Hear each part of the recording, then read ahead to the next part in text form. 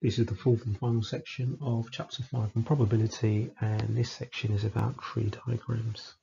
So just a quick reminder about tree diagrams. They can be drawn going downwards or they can be drawn going across.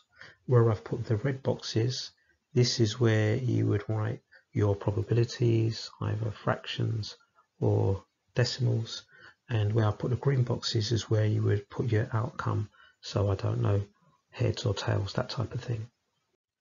And the rules for tree diagrams are, if you go along a branch, then you multiply those probabilities, so you multiply long branches. If you go along more than one branch, then you're going to add them together. So if I, to answer a question, have to go along this branch and this branch, I'll still multiply both branches, but then I'd add this multiplication and I'd add that to this multiplication here. So multiply along, or you could say you add going across.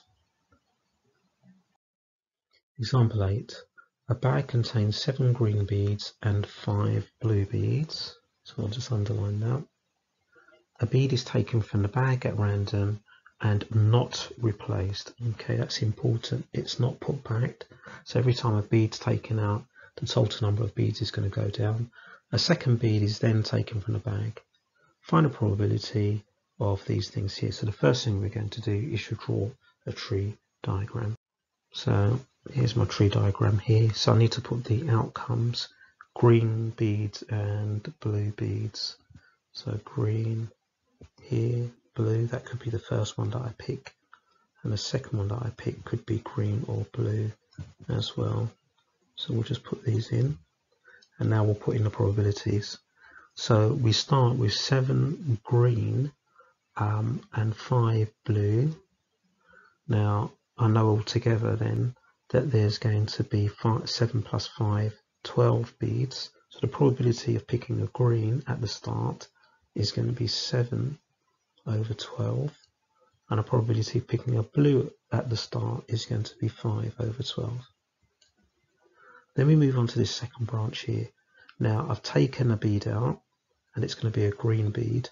Now these are both going to be out of 11. So there's only going to be 11 beads left. If I take a green bead out, then the number of greens is only going to be 6.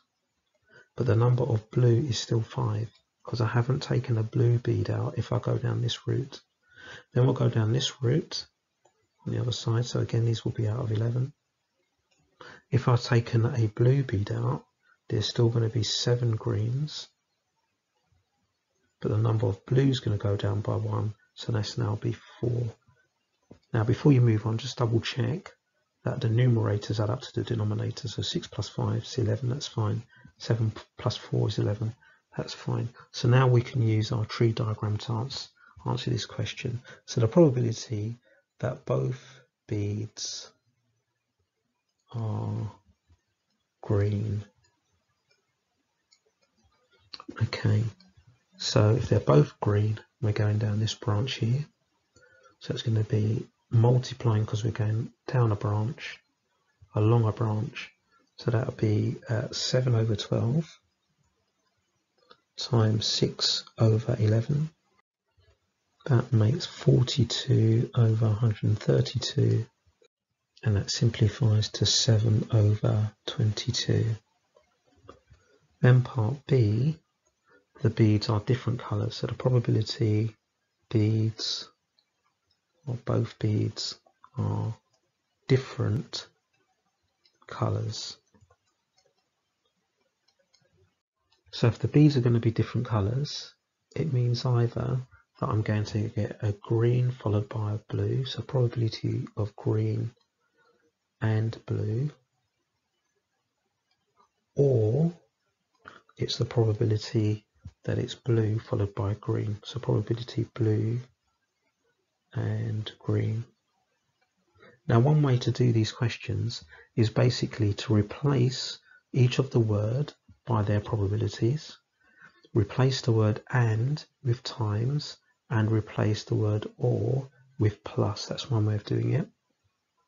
So the probability of green and blue, so green and blue is 7 over 12 for the first green And the second one is blue times 5 over 11.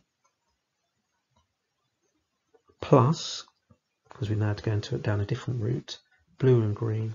So 5 over 12 times 7 over 11.